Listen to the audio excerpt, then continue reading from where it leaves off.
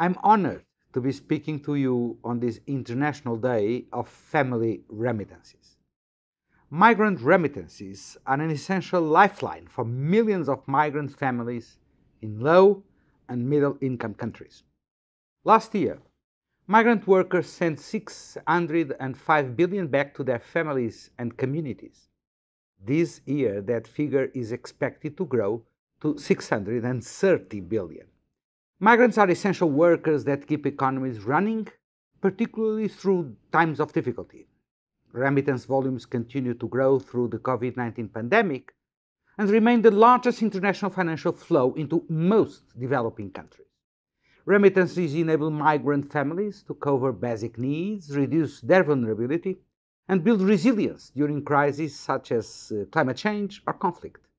They help families pay for food, education, housing, and health, thereby improving their human capital. Remittance flows also play a catalyst role in the development of local communities. This much is recognized in the Global Compact for Safe, Orderly and Regular Migration and reaffirmed by member states in the Progress Declaration from the recent International Migration Review Forum.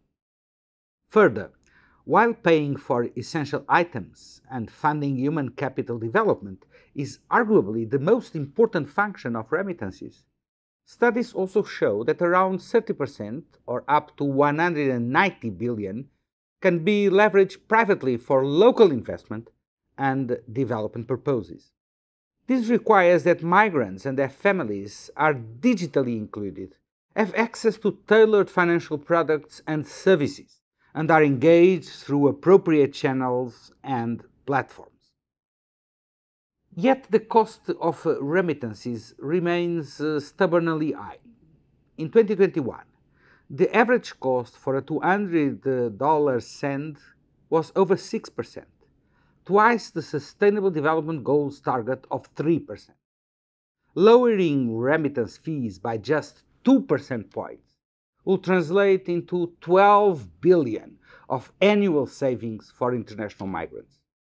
Promoting the digital inclusion of migrants and facilitating their access to tailored financial products and services can leverage remittances for productive use, encourage migrant savings, and reduce the costs of transferring remittances.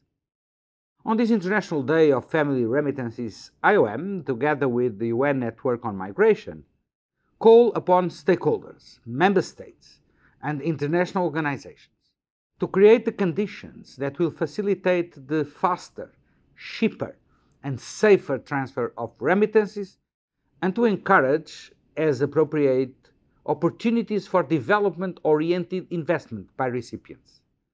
This, in turn, will empower migrants to become actors for local development.